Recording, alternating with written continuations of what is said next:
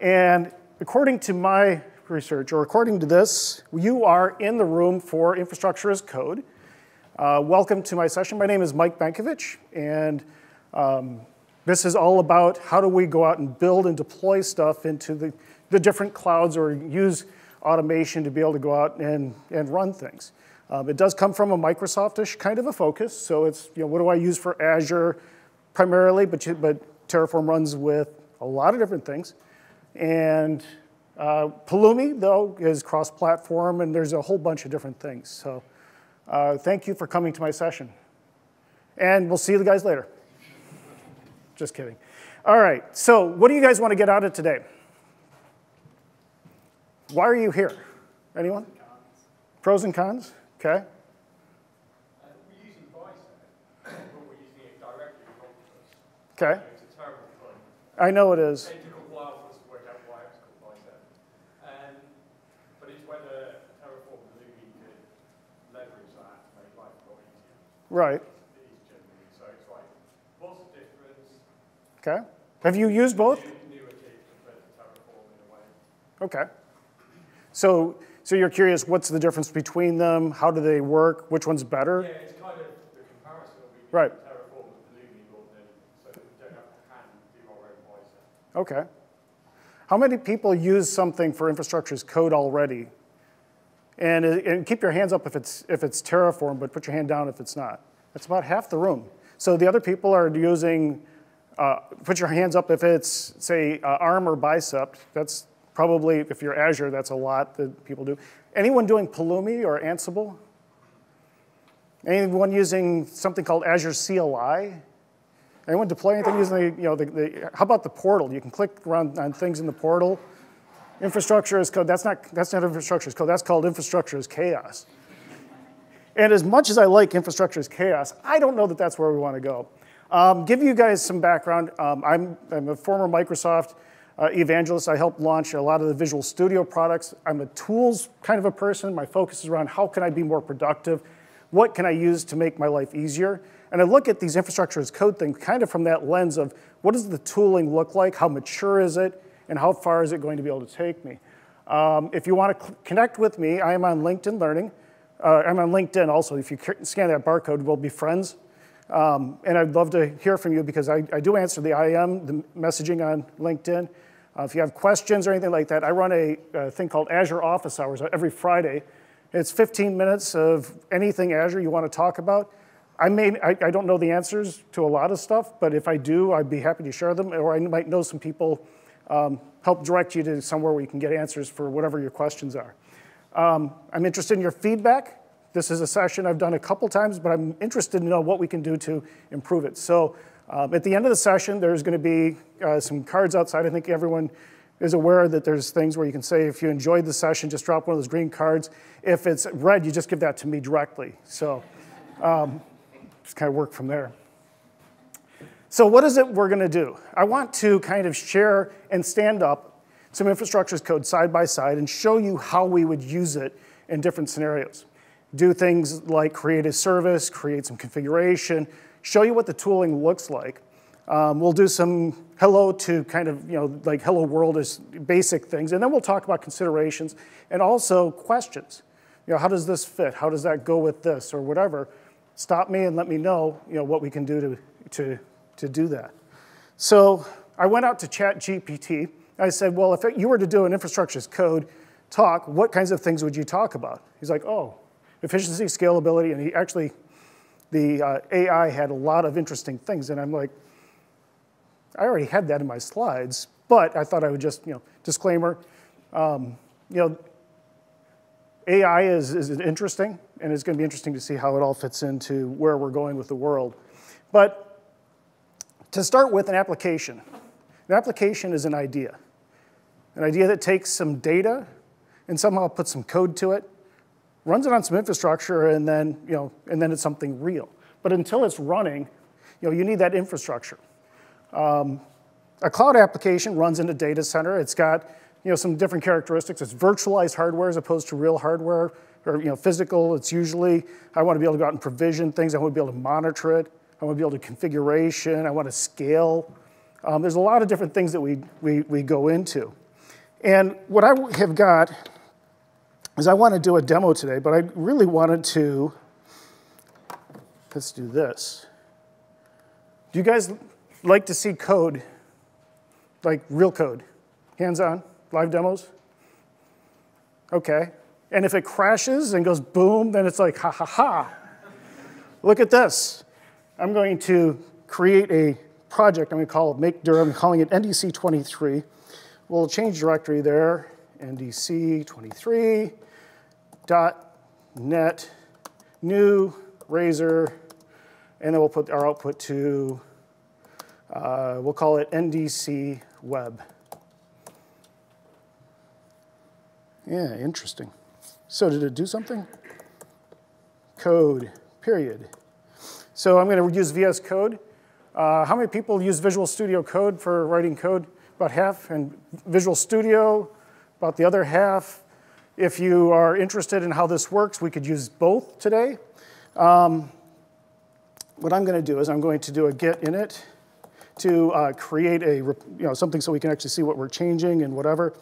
We'll do a .NET new solution, and with that solution, I'll add our project. SLN add, and we'll call it NDC web. So I now have a solution file. You see it's right there, and I can go .NET, or I can go dev environment, DEV, and then ndc23.sln. Just like that, now we're running, and we've got code, and we've got something out here we're going to be able to work with and play around, build something useful. I like to build web apps.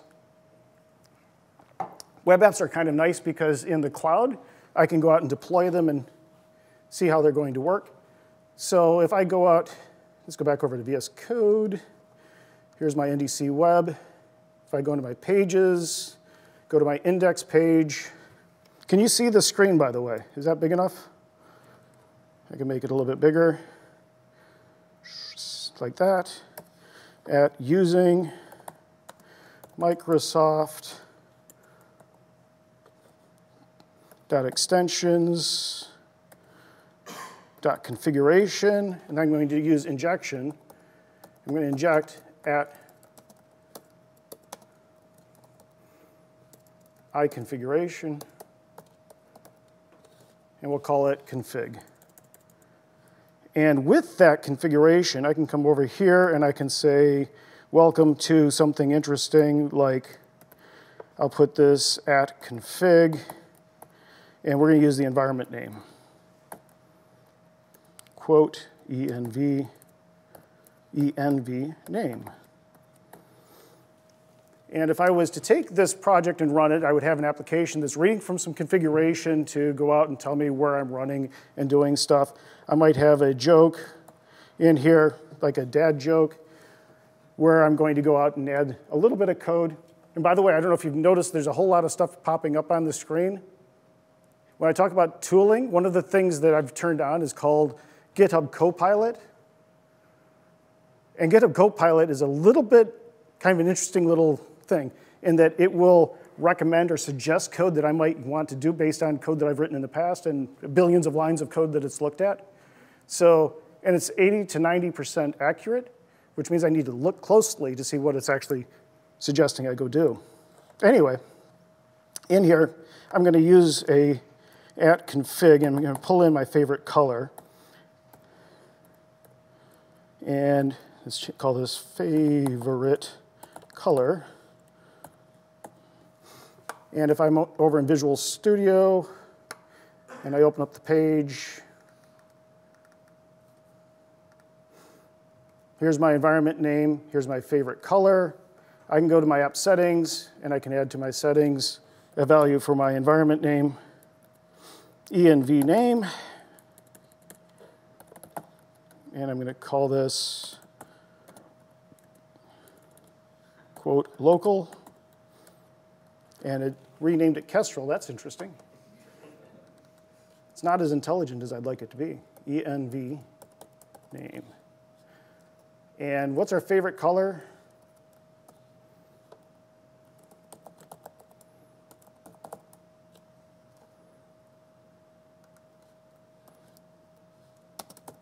Anyone have a favorite color? Red?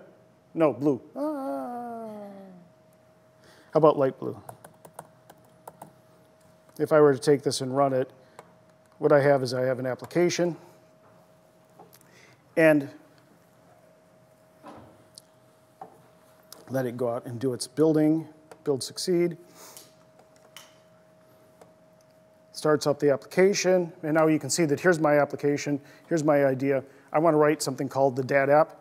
And so what it's got is it's got the environment where it's running, there's the local, and it's all written in .NET Core. It's all kind of cool. If I refresh the page, the reason I wrote this app was that I've got 2 daughters. They graduated from high school and from college, and I can't always be there, so I wanted to create something for that fatherly wisdom. And I call this the DAT app, right? So every time they go out, they can say, yeah, hey, Dad. So what I want to do is I want to take this and turn it into something that they can get to.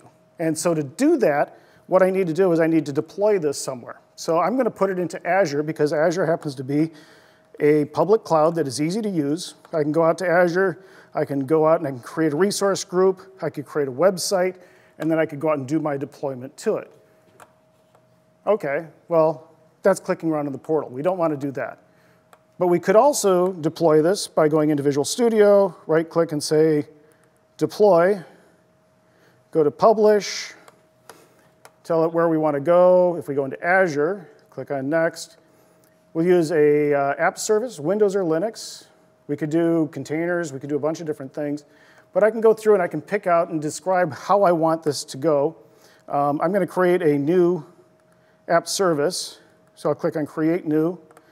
It would go out and give me the whole thing I need, and I can export out of this a template that I could save, which is an ARM template describing what that infrastructure looks like. And this is one way I can go out and I can create infrastructure as code. I could use that later on to go out and deploy things. One of the things I will suggest about this is it is easy, but it may not be what you want to do. There are other ways that we can go out and do that. And that's really what this talk is how do we make it something so that we can repeat it, so that it's not trying to give the operations people, here's a map of things to click on to deploy the application. Don't want to do that. What we want to do is provide something that's got a little bit more structure to it. And so with that, we talk about what kinds of tools do we use and what's available to us. The ARM template that it created, that's great. Azure Resource Manager is how Azure manages things that are created. But there are other tools that are out there. And you have to ask a number of different questions to decide which one's right for you. I want to kind of talk about Azure. So I'm looking at really the first-party things, which are going to be ARM. It's going to be the CLI. It's going to be Bicep. If I'm doing things that are cross-cloud, maybe I might have stuff on premises. Other tools like Terraform, which is a pretty solid option. A lot of people are using it already. Pulumi, which is sort of a wrapper for Terraform. Under the hood, it's actually generating the Terraform. There's Ansible, which is another way to go out and create things that we can create workflows to go out and provision stuff, as well as other tools. Infrastructure as code has the benefits of being versioned. It has the advantages of being descriptive as opposed to procedural. I describe what the shape of the infrastructure I want to create is going to look like, and it will then figure out how to get the infrastructure moved into that when I go out and do a deployment. And it helps me look at things like the environment drift. How are things kind of not lined up the way that they should? So with that, the first one is really talking about ARM. And ARM is Azure Resource Manager, which is the native way that Azure keeps track of what's been provisioned. And so ARM is, it's a JSON, JavaScript Object Notation-based language that describes out a series of calls to the APIs and the services to go out and do provisioning and creation of things inside of the cloud. Each resource is translated into a REST call, and to be able to go out and create that, I can either, like I said, go into the portal, provision some stuff. I can go into Visual Studio and export a template, but I can also just look at the portal and be able to see stuff that's been deployed. So for instance, if I were to go out here and take a look at my VSL demos, you'll see that down here I have a AKS, I've got a container registry and some other things. If I look at the deployments section, I can see all the deployments that have happened on that resource group. And the nice thing about this is that I can go back and say, oh yeah, well, what was this web deployment? And I can go and I can see this, and I can actually open up the template, and I can see here's the template that it used to create this. Everything down to the variables, the site publishing, properties. The challenge is that this is JSON, and I have to be able to understand how to go out and create and work with that. Now, creating an ARM template from scratch, if you've never done it before, there are some tools that make that easier. If you're a Visual Studio developer, one of the nice things that they introduced a few years ago was a resource group project type. So if I were to go and add a new project to this, and I go out and I search the templates for resource, you'll see it's going to go back and it's going to pull back the two resource group project types. And since it's kind of running slow, it is right here. But if I go out and type this, you see it's got C# and Visual Basic. It doesn't really make a difference because it's not either. It's JSON and PowerShell.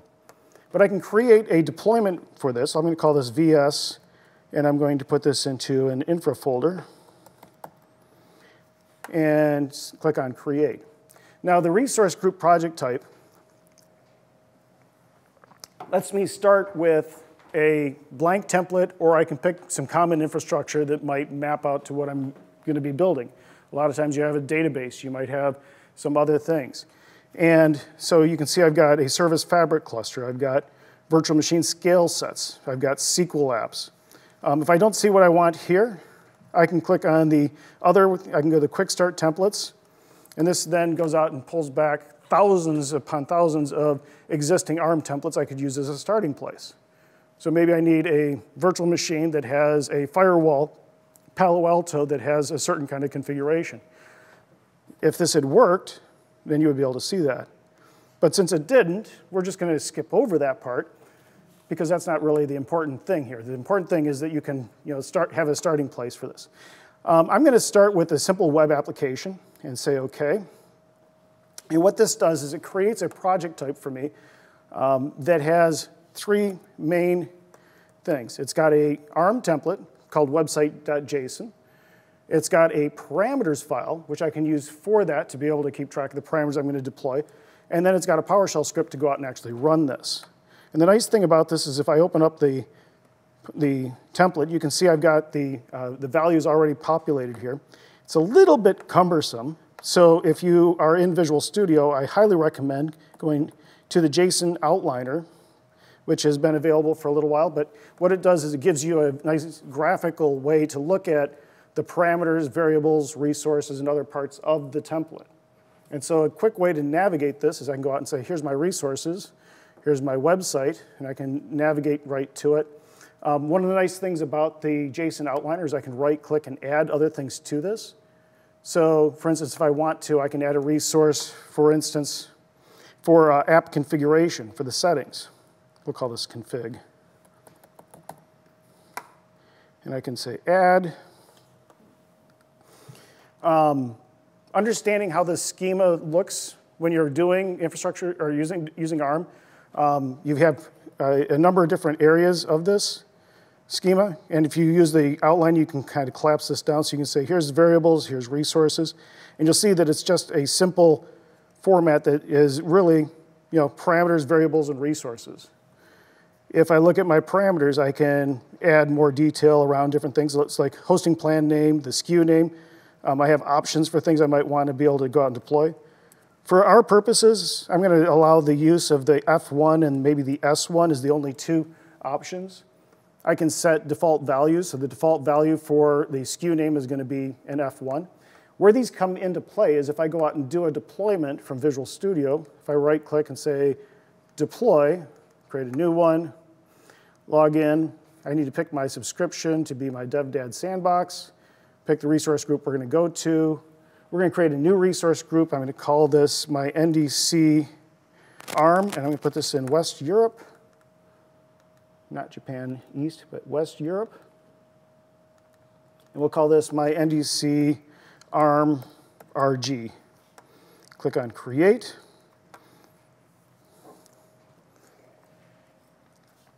And then I can go out and get into the parameters, and I can edit the parameters. And if you look at the parameters, like the dropdown now, it has just those F1 and S1. One of the nice things about this is that I add other resources to the template as I'm working with it. I can go and I can add something like, suppose we're going to use a database in here. So let's add a SQL database. If I do a search for SQL, there's my SQL database. We'll call this my demo DB. Here's my SQL server. We'll create a new one. I'm going to call this my NDC 23 DBMS. Click on Add. And then I can say, OK, here's this. And on the left-hand side, you'll see that highlighted in bold the new additional parameters it added, all of the new things. So I can very quickly and visually see what's different, what's new about this.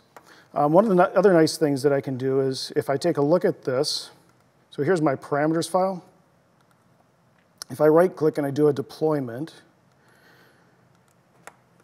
and I go to the sandbox, and we're going to the NDC ARM resource group, and I click on parameters, you'll see the parameters now has the additional parameters that it added. So it's nice because I can go out in here and say, here's my NDC 23 plan. I can say, here's my SQL login, SQL admin. Actually, with SQL Server, we use SA and a blank password, right? Is anyone not old enough to remember that joke? Anyway. But here's the password. We can put the password in here. I can type it in. And then I can just save it as clear text so I can check it into GitHub. No? All right. Well, you'll see on this one, over here on the right, you'll see I've got a little lock. This is actually kind of a cool little thing. I can click on this. And I can say, I want to use a key vault. And so I either have a key vault that I created that's shared for my organization, and I can use that to do the deployment, or I could switch to a different subscription. But the nice thing about this is it allows me to use my key vault to be able to store those secrets so that I never actually have to let the developer actually see it. So if I were to go out here and say create a new NDC secret password, we'll create new. We're going to put the secret name NDC password. And then we'll put in a value. And if I type it right the same, or type it the same way twice, then it should save it.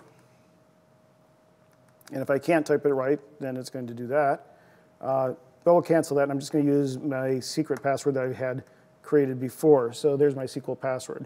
Click OK, and it's going to save this in the key vault, and then I can use that. And if I go demo DB, click on save, and you'll look back here, it actually used the resource to map out to the key vault, and then whatever the secret name is.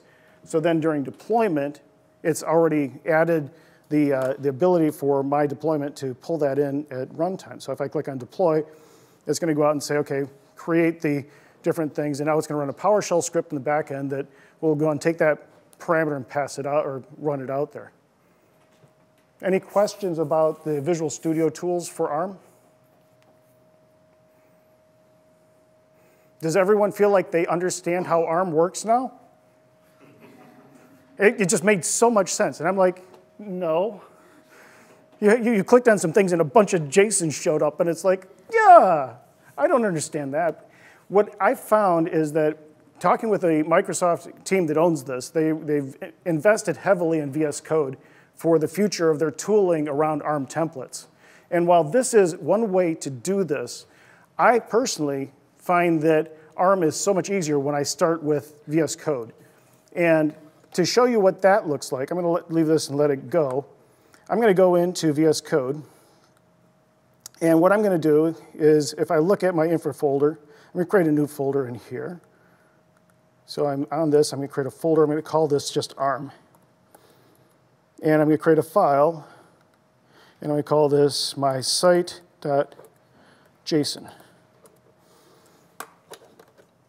And if I go ARM and I tab, it's going to go out and it's going to give me a format that is just that ARM template. And so what the ARM template looks like, if I zoom in here, is you have parameters, functions, variables, resources, and outputs. And these are each a different section of different kinds of things that I can work with when I'm working with ARM.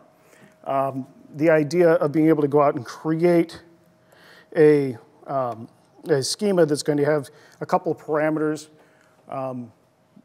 One of the challenges of working with infrastructure as code is enforcing things that are governance related, like naming standards. Like, how do you name things? Naming is important. I'm just making out a blanket statement. I'm assuming everyone agrees with me. If you don't, does anyone not agree about names? I use a GUID. Anyone use GUIDs for names? Please, no. The nice thing about working with something like this is I can use a pattern for being able to go out and create and manage names. So for instance, if I'm in here and I'm using my parameters, I could have a parameter. If I go like this, it says new parameter, yay, and it gives me all the JSON that would look like what that parameter looked like. So I could put in here my app name. And it's a string, and there's a description, and I could add other things to this, like I could add a default value. I could have allowed values. I can have, the data type could be a Boolean. It could be an integer. The nice thing about this is that when I'm going out and doing that, I don't have to use that very verbose way of doing it. And in fact, I tend not to. I've got my own kind of parameter, which is just one line. I find this to be a little bit easier to read. So if like environment name, this is going to be ARM, and I might have another one for env name.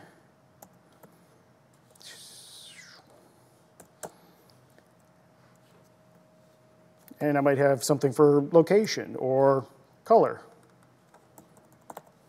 And then I can come down to the variables, and I can create things that I might use to enforce my naming standards. So I like to do a thing where I've got a variable called prefix. And my prefix is usually going to be taking advantage of some functions, like a concat of the parameters of the app name and the environment name. Oh, by the way, this is GitHub Copilot suggesting things. And this is the first time I've used GitHub Copilot when I'm up here trying to type stuff in. So if it seems a little bit disjointed, it's because I'm learning. I'm seeing it for the first time too. Well, not really, but sort of. So let's have our host name is going to be similar, and it's going to concatenate the name of the variables. Let's take this out.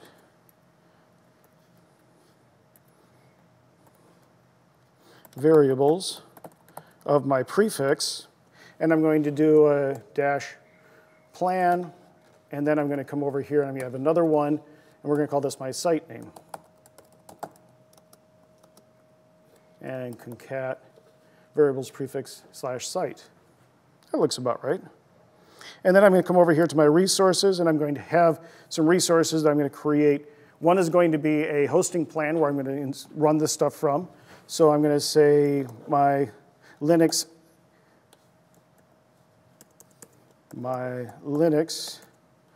plan.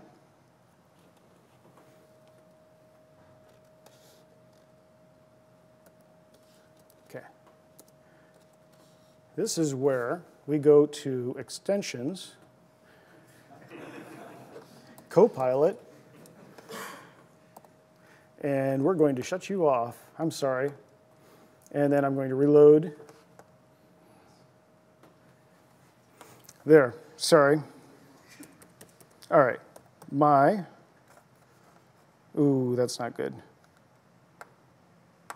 But what I would do is I would go through and I would then add in a hosting plan where I'm going to run my site from, and then I would add whatever kinds of things I need to do with it, like the configuration and other pieces of that.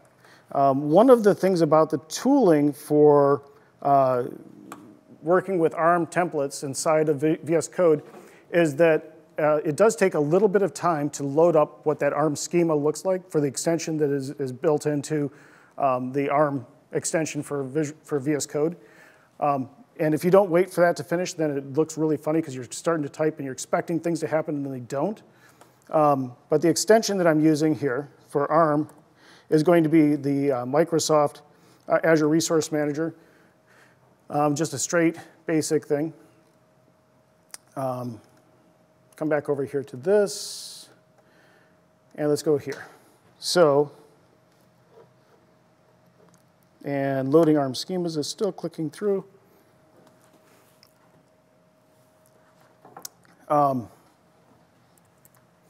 Questions about ARM before while this is loading? Can you still pull like all the templates that you're able to in code? Like can you visualize that or Visual Studio? So good question. Does VS Code have that same graphic JSON outline that you do, and can I right click and add stuff? And the answer is no. At least I haven't found a way to make that work, and they may have changed it since I last looked at it. But where I was able to go out and say, okay, insert my configuration and show me my SQL Server and things like that. It does, however, have IntelliSense for all of those things. And so I can use code snippets to be able to go and do those same kinds of things.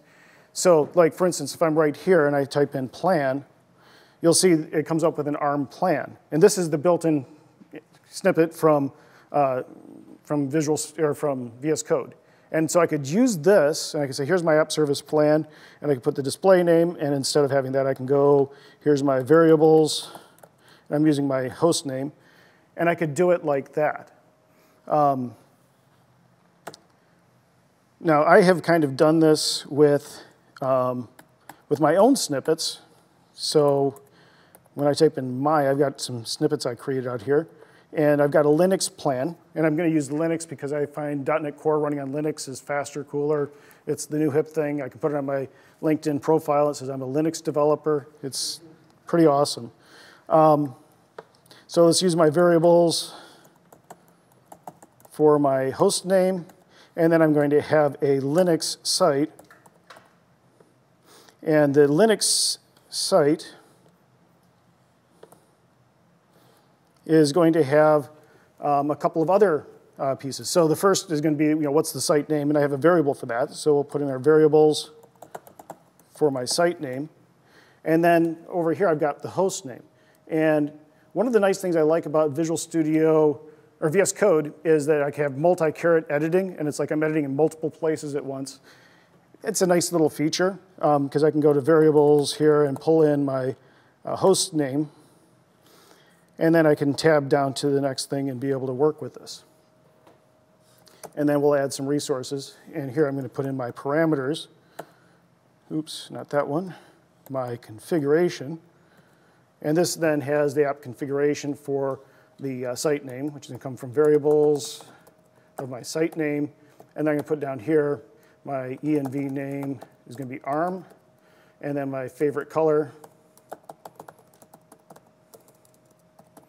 And I can put in light pink or whatever I want. I could also do a parameter for that. But the thing is that with this, I can then go out and I can edit and work with the template. And I find this to be a little bit easier to understand how ARM works when you've been actually diving into creating it from scratch. And the tooling for this is really, really good, I find. So if I do a save on this, and I take a look at it, you'll see over here I've got a little red mark. That tells me that I probably have a syntax error.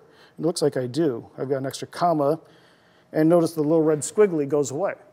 And that's one of the things about VS Code and the tooling that is really nice is that the IntelliSense is really rich. You don't get that in Visual Studio's resource group project type. Let's go ahead and save everything. I'm going to go over here, and I'm going to add a file at the infra level. I'm going to call this my test iac.ps1, and I'm going to write a little script to test this. So I want to be able to go out and do the deployment.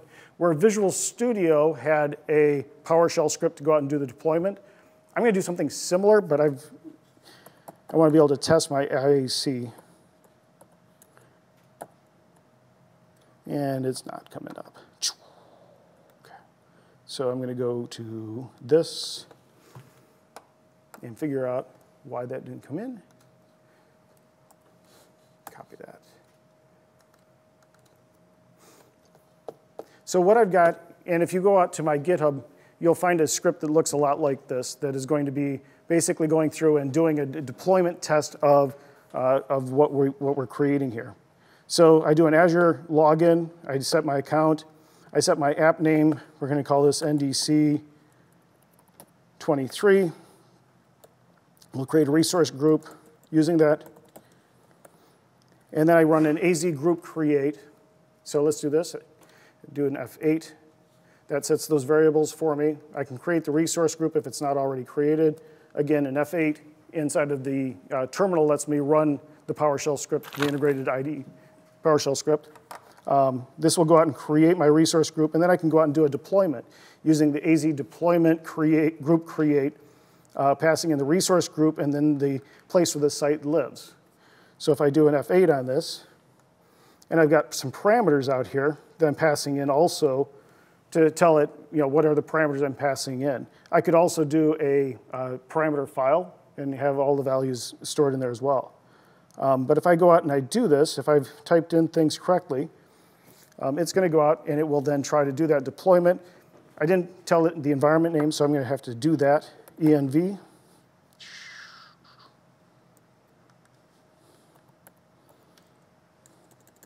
We'll call this ARM. Color, light blue. And then it's going to go ahead and do that deployment. So then down on the bottom, what you'll see is the little running thing telling me what's going on, and it'll then do the deployment and push this out into Azure for me. Any questions about ARM at this point?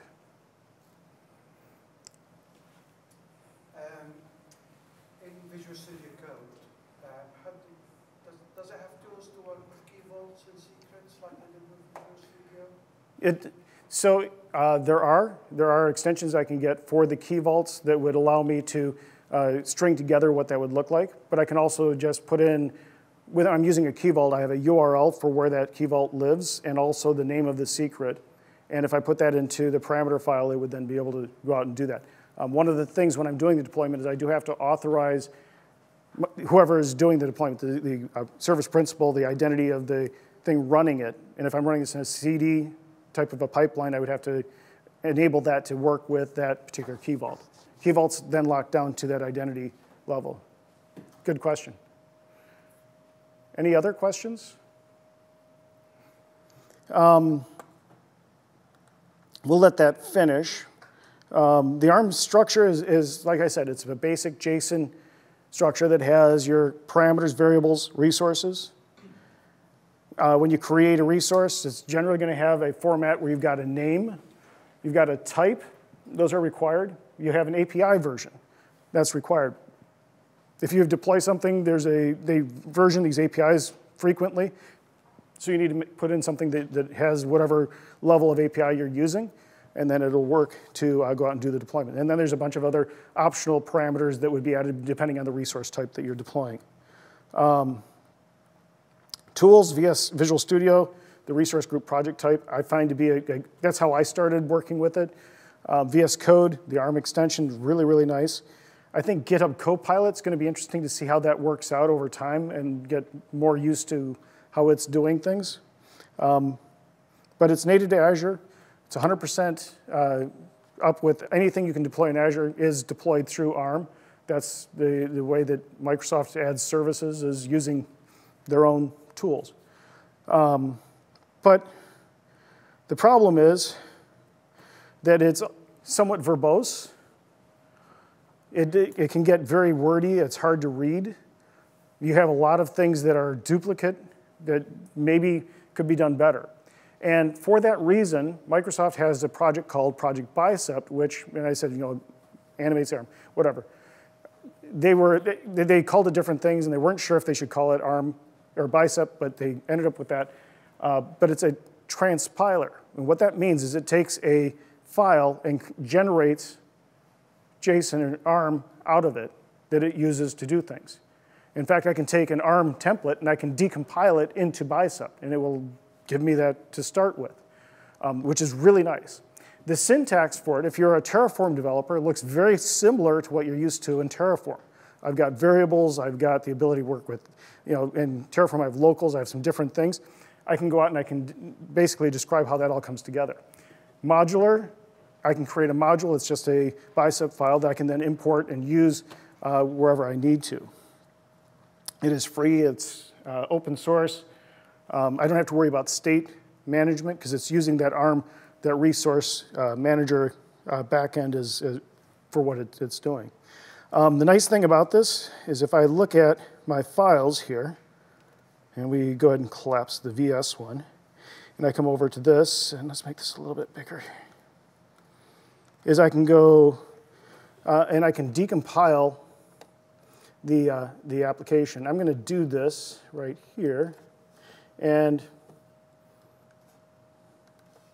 just considering on how much real estate do I need, I can do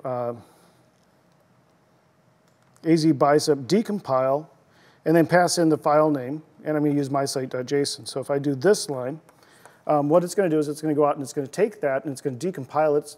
It's going to create some warnings, which I found kind of interesting because it's like the location.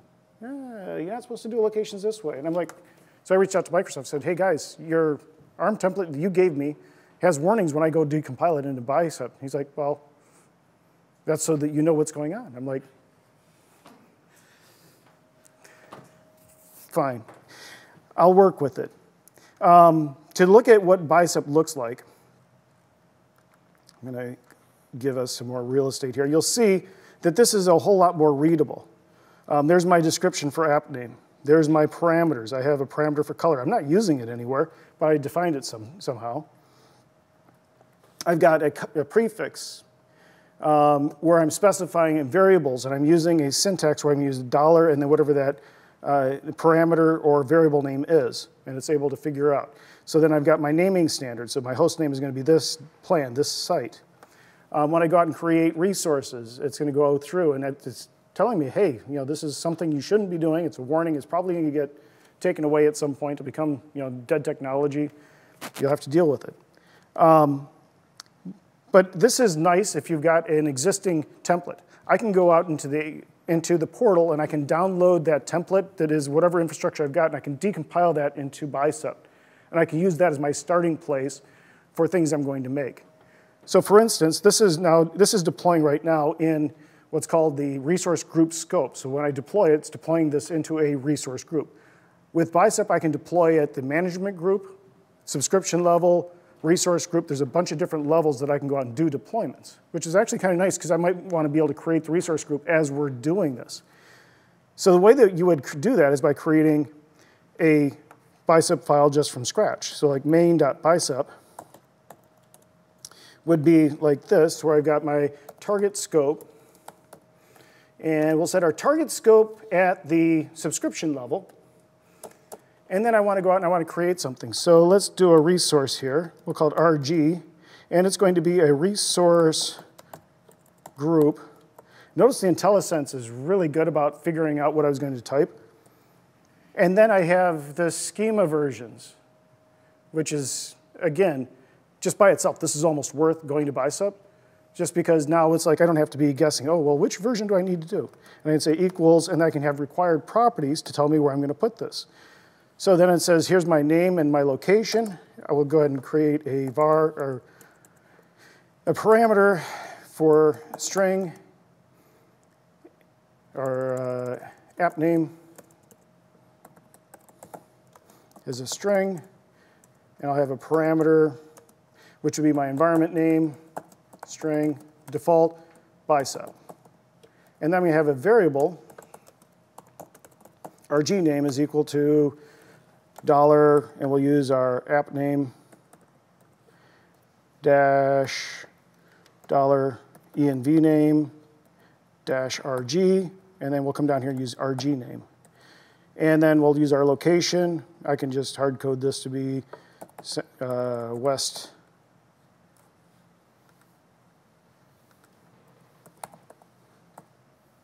put this into a hard-coded thing. Probably shouldn't do this, but oh well. So then from here, then I can go out and I can use modules. In Terraform, I've got modules where I can point to a source. In Bicep, I can use a module by simply going out and saying module and call this my site, and then pick the file that I want to pull from. Didn't used to allow me to do ARM templates, but it does now. And it behaves almost identical because it's underneath the scene, under the covers, it's the same thing. So here's my Bicep, and I have the required properties.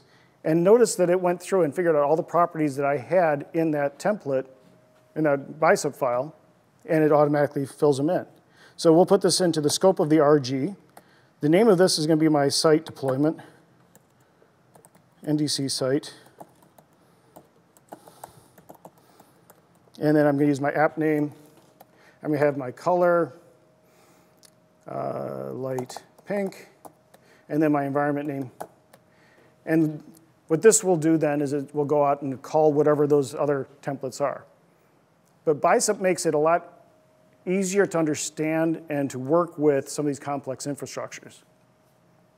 The way we do a deployment on this is we would go out and do the same kind of a deployment where we do a deployment to the West Europe resource group, and we pass in that value for that Bicep file. And we're doing this deployment at the subscription level. So then this would go out, and if I do a control this, like this, it's going to go out. It's going to say, hey, what's your app name? NDC 23. And then it has all the values it needs for everything else. So now it's going to go through, and it takes that Bicep, compiles it into ARM, and then runs that ARM deployment at the subscription level. Questions?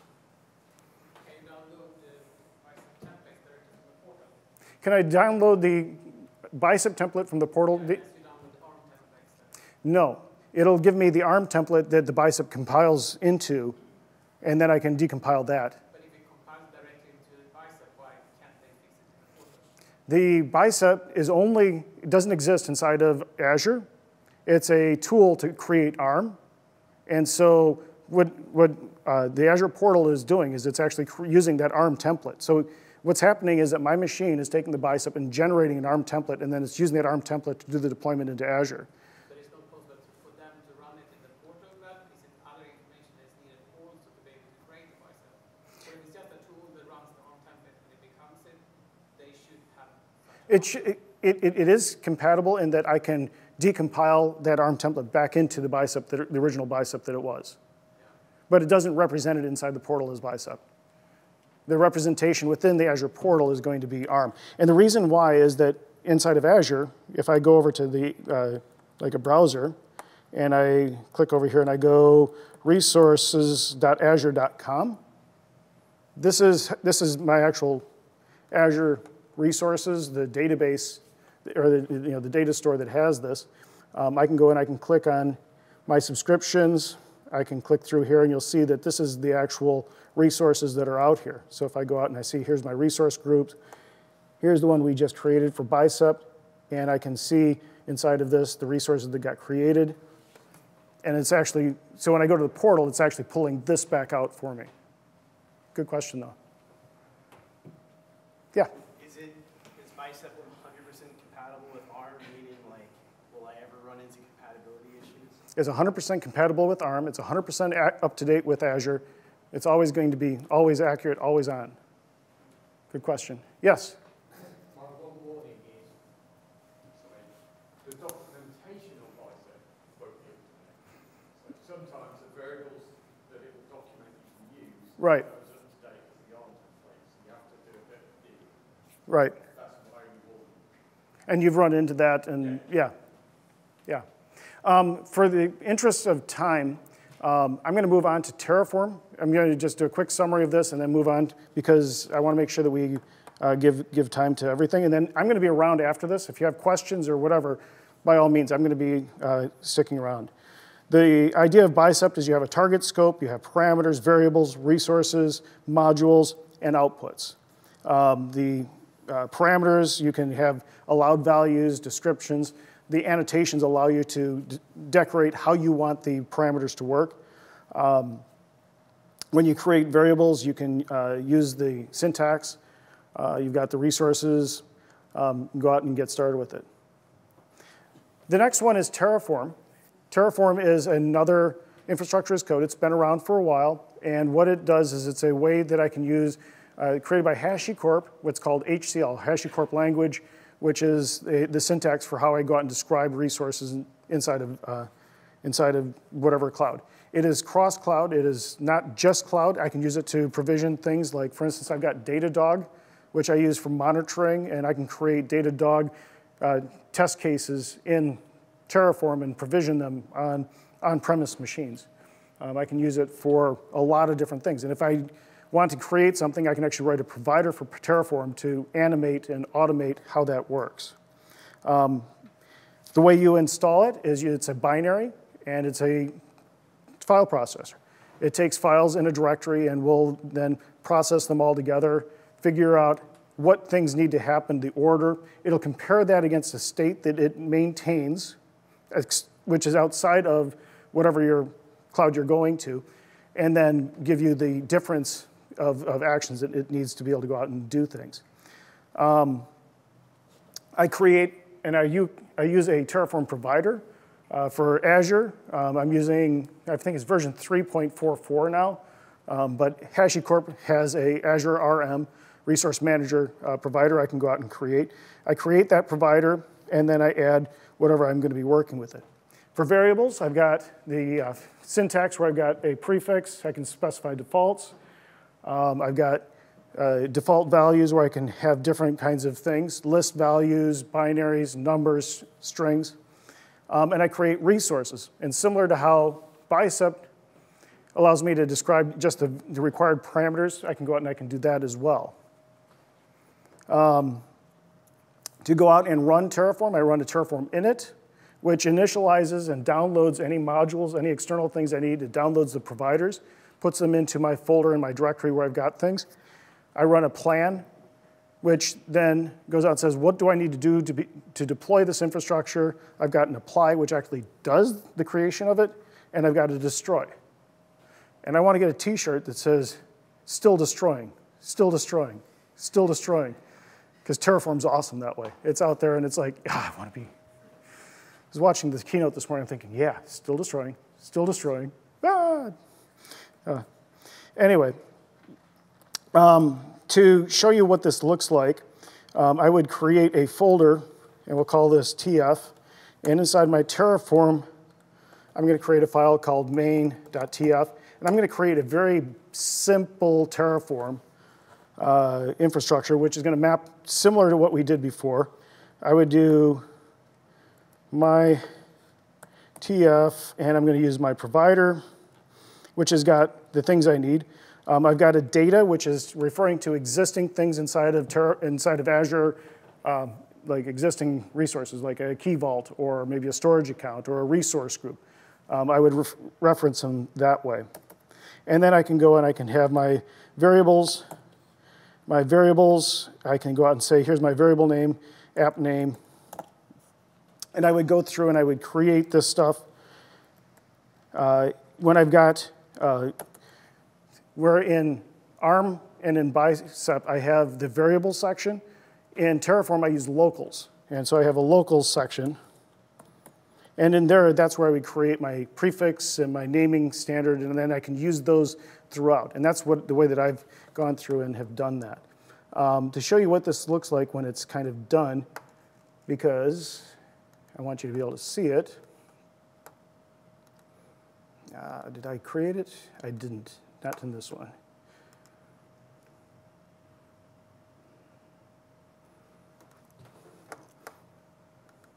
What it looks like is this. And this has the resource group name. It's got the resources. I'm creating a resource group where I'm specifying the name, the location. When I create a resource, I'm putting in the values for the different pieces. What I would do is I would take this and come back over here to this one. And what I could do is then I could take this, do a save everything, go to the period, and I go cd infra / Terraform, and inside of this now I go Terraform init, which initializes, goes out, downloads the providers, brings in everything it would need to be able to do this deployment, and then I can run Terraform plan and apply. I can just do Terraform, because in Terraform, a lot of people talk about wanting to know what if. If I do this deployment, what's going to change?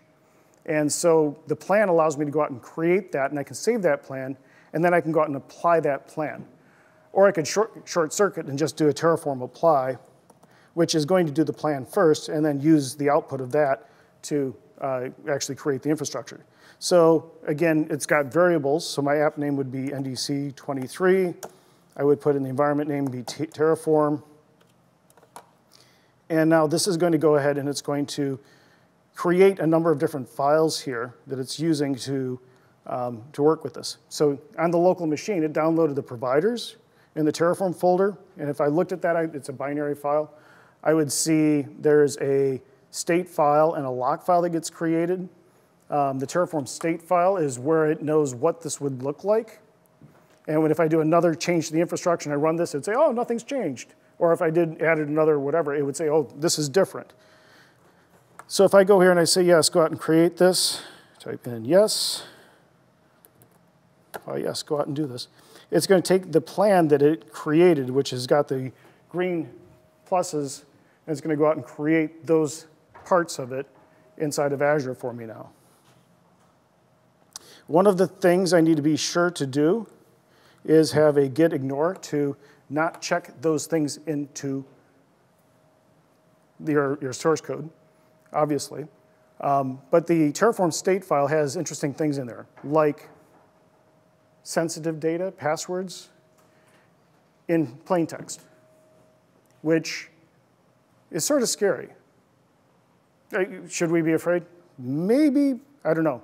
But the idea is that you just need to know what that is and to be aware of it so that you can be careful that we don't expose it. Pulumi is another one. It's a tool. I don't have time to show it, but the Pulumi is I can use C#, I can use Ruby, I can use other JavaScript to go out and create infrastructure, and it uses Terraform under the covers to create that. The use case for this might be I've got a product and I'm deploying something that's got some cloud stuff that gets provisioned. It's not really source code that I'm managing, but rather some like customer information or other kinds of data. Ansible is a fourth tool that we could look at. To compare these, there's a lot of things that you look at. What is the language that you're learning? What does the tooling look like? What makes the most sense? Do I have preview of changes? Do I have to worry about state management and things like that? Questions about this?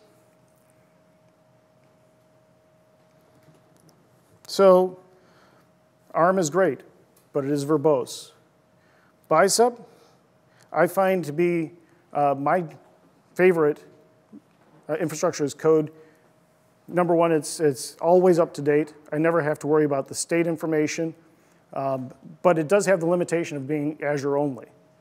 And so if I'm working for some place that has something besides Azure, I'll use Terraform. Terraform is a great tool. There's a lot of support. It's getting more and more mature all the time.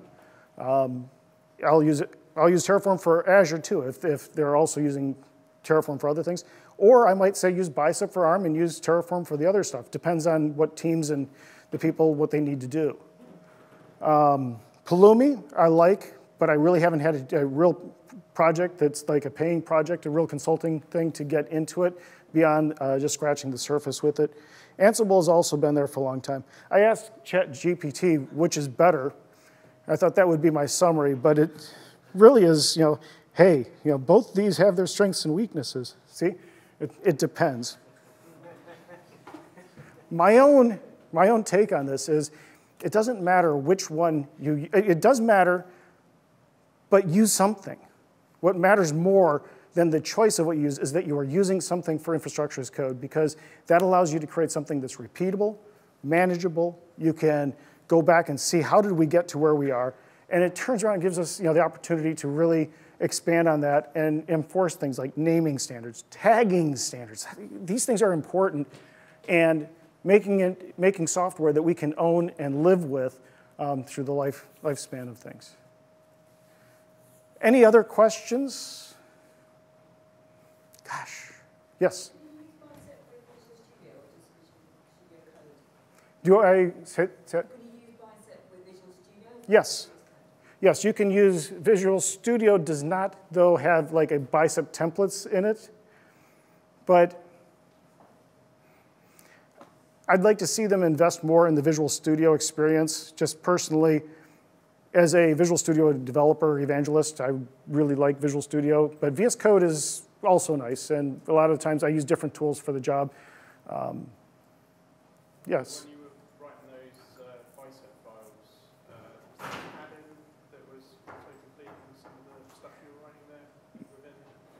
There were. I have an extension installed from Microsoft for Bicep, and that gives me the bulk of almost everything that I do. I did have a Linux plan which was not available in the templates that Microsoft had, and so I created my own code snippets inside of Visual Studio, or VS Code, and I used that syntax to get exactly what I wanted.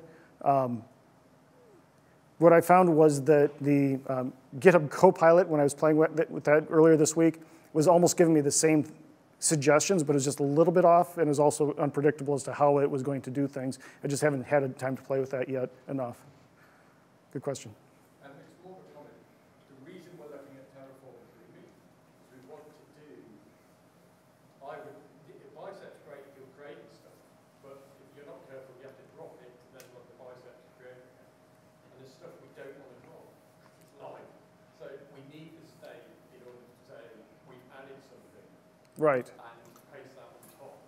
So I'd just say that's why we're looking at things like Terraform and Pulumi. Right. If you've got an existing infrastructure that you did launch with Bicep, what do you do when all you've added is a couple of extra proxies and you don't want to drop the whole lot? And that's where you start thinking, I need something like Terraform or Pulumi. So that's where the state is useful. There is within ARM, when I do the deployment, it is either additive or it is. And if you do the one that's exactly, and I've moved stuff out of that template, it will delete that from your resource groups.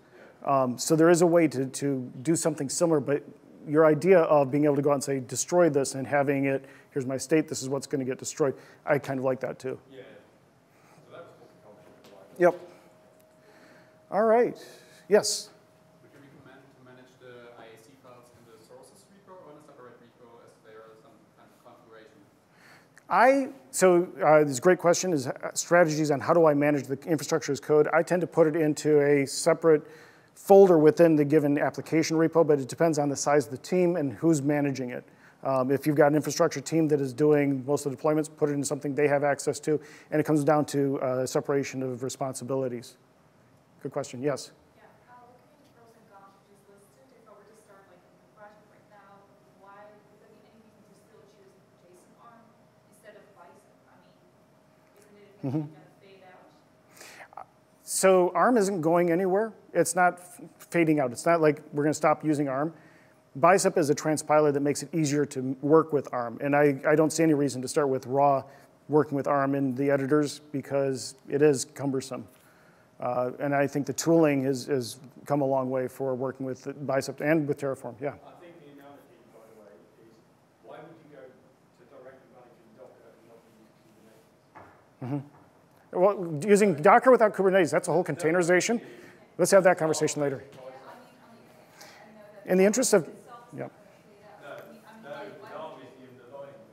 All right. Why would you use ARM like to script it as from a developer perspective, right? Like, it would be so Right. easier, so you wouldn't use but preference, right? Right. Yeah. So I think ARM is there because it's storing it in that format, but the Bicep makes it easier to work with it, and that's the direction it's trying to go with that. All right. In the interest of time, I want to thank everyone. If you have other questions, I think we're out of time. Am I not wrong?